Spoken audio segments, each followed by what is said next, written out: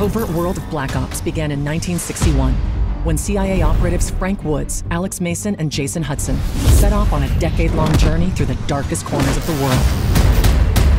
That journey culminated in 1968, when they stopped a plot to activate deadly sleeper agents embedded inside the United States. 13 years later, at the height of the Cold War, Mason, Woods, and Hudson joined fellow operative Russell Adler.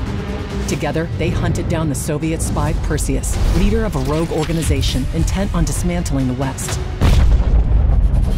In 1981, Adler's team prevented Perseus from detonating dozens of neutron bombs placed across Europe. Flash forward to 1986. Mason, Woods, and Hudson learned that South American cartel boss Raul Menendez had moles within the CIA. They tracked the drug lord to Nicaragua, where Woods, after a fierce battle with Menendez, presumed him killed in action. 3 years later, in 1989, a CIA operation in Panama ended tragically when Woods was tricked into shooting and killing his best friend, Alex Mason. Raul Menendez, back from the dead, captured Woods and revealed himself as the mastermind behind the Panama plot.